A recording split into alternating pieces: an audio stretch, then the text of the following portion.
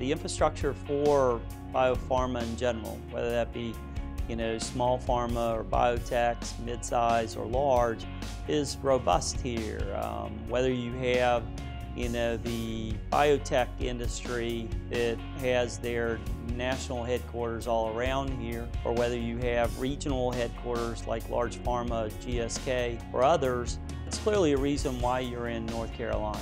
Now, when you talk about why are we here, we actually got spawned out of the University of North Carolina, Chapel Hill.